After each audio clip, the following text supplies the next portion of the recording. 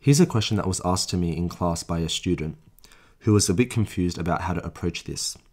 The question generated some really good discussion amongst the students, and we also discussed it in the staff room as well.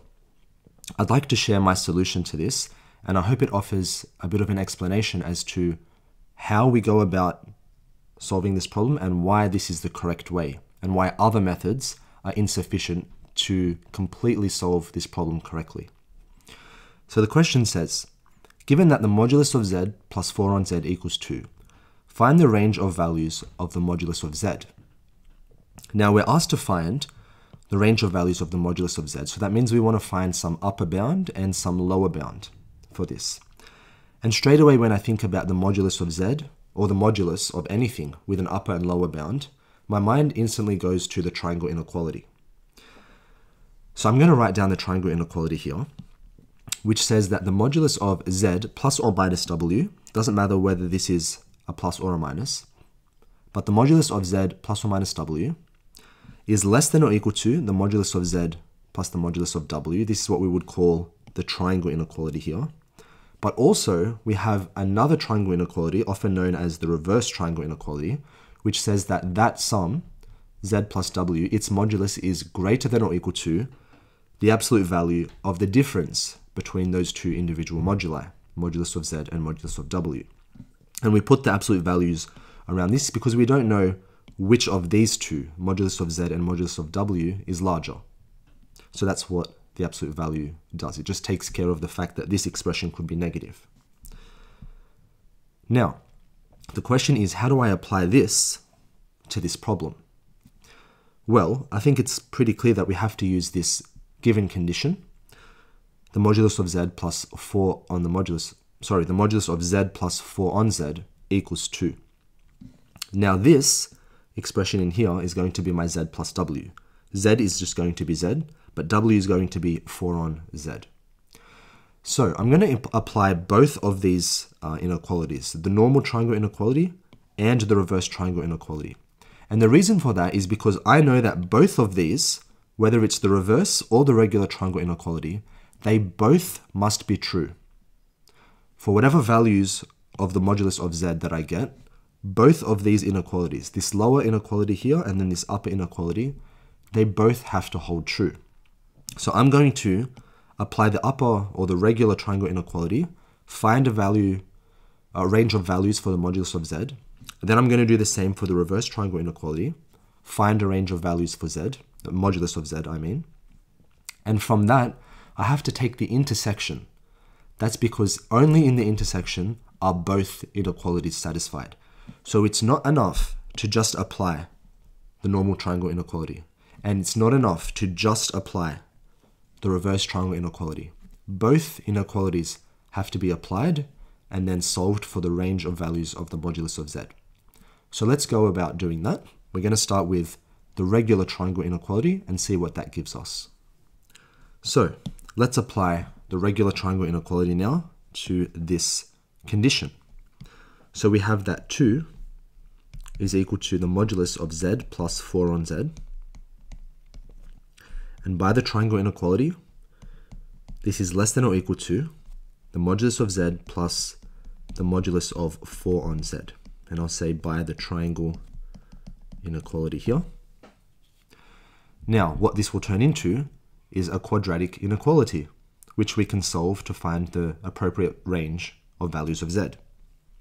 So I'm going to multiply everything by the modulus of z, which is safe to do because it's non-negative. And we'll get the following. After bringing everything to one side, the modulus of z squared minus 2 times the modulus of z plus 4 is greater than or equal to 0. Now if I complete the square here, I'll get that the modulus of z minus 1 all squared plus 3 is greater than or equal to 0. And well, this is going to be true for any value of the modulus of z, because what we have inside our brackets is a real number. And I know that when I square a real number, I'll be non-negative. And then when I add 3 to a non-negative number, then certainly that's going to be greater than 0. It won't even be equal to 0. It's going to be strictly greater than 0. So this will be true regardless of the value of the modulus of z. So I can say, therefore, the modulus of z could be any real number. Now, of course, I know that the modulus of z is always non-negative.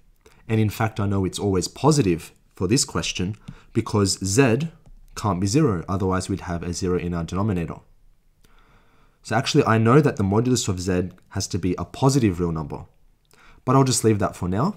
This will be our range of values from the normal triangle inequality, the regular triangle inequality. Now we're going to have to solve the reverse triangle inequality and see what range of values we get from that.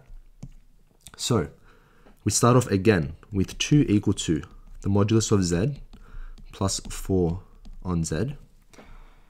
And I'm going to apply the reverse triangle inequality, which says that this is greater than or equal to the absolute value of the modulus of z minus the modulus of 4 on z. Now I'm going to write this in a slightly more familiar form for myself, which is that I've got the modulus of, or the absolute value of the modulus of z minus 4 on the modulus of z is less than or equal to 2. And so this turns into an absolute value inequality.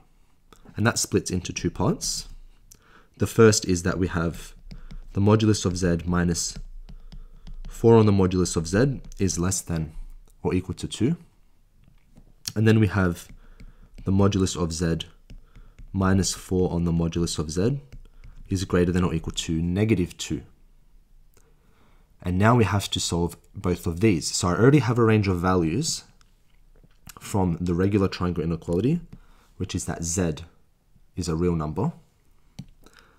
Now I need to solve these two, get another 2 different ranges, and find the intersection of these. So it's going to be the same process. Turn this into a quadratic inequality, turn this into a quadratic inequality, and solve. So we have the modulus of z squared minus 2 times the modulus of z minus 4 is less than or equal to 0. Let's complete the square.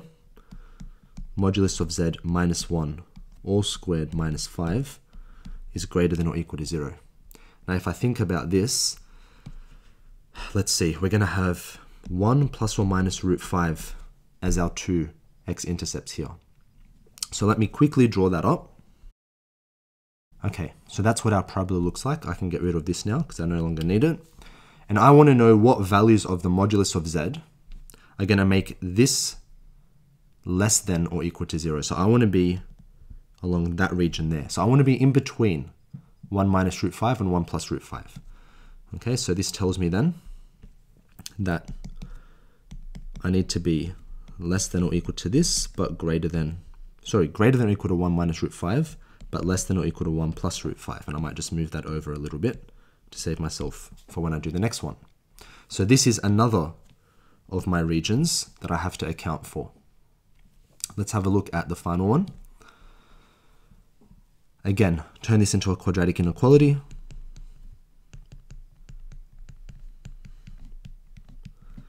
Complete the square.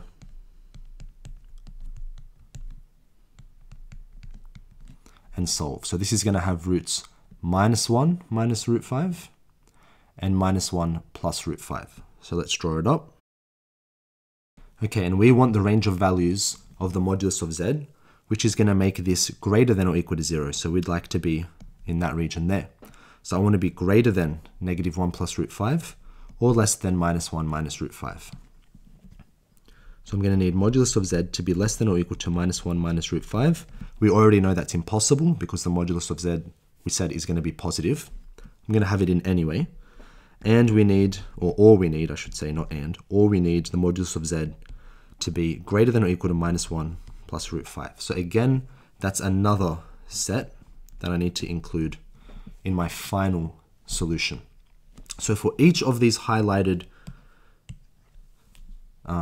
ranges, I have to find the intersection of all of these because I need them all to be satisfied. I can't just have one of them being satisfied.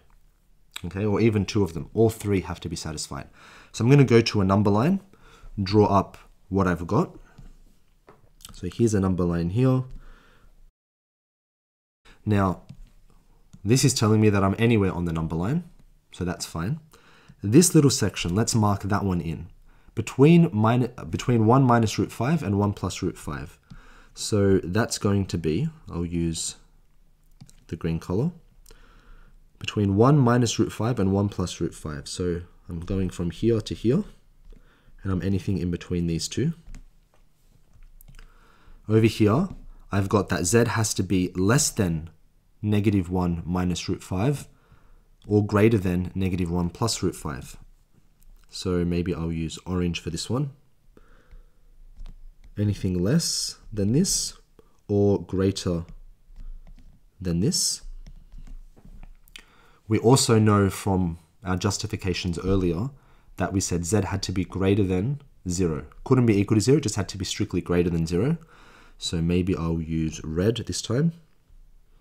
Open circle, because I can't be equal to 0. And then, I mean, we could mark this in, but that's just really the white section there. It's the entire real line. So what I need to find the region of values for the modulus of z where each one of these colors is satisfied, where the red is satisfied, the orange, the green, and the white. And that region of values is in between here. Okay, so I need to be in between minus 1 plus root 5 and 1 plus root 5. So therefore, the modulus of z has to be less than or equal to 1 plus root 5, but greater than or equal to minus 1 plus root 5. And this is our final answer. Okay, that's the range of values for the modulus of z.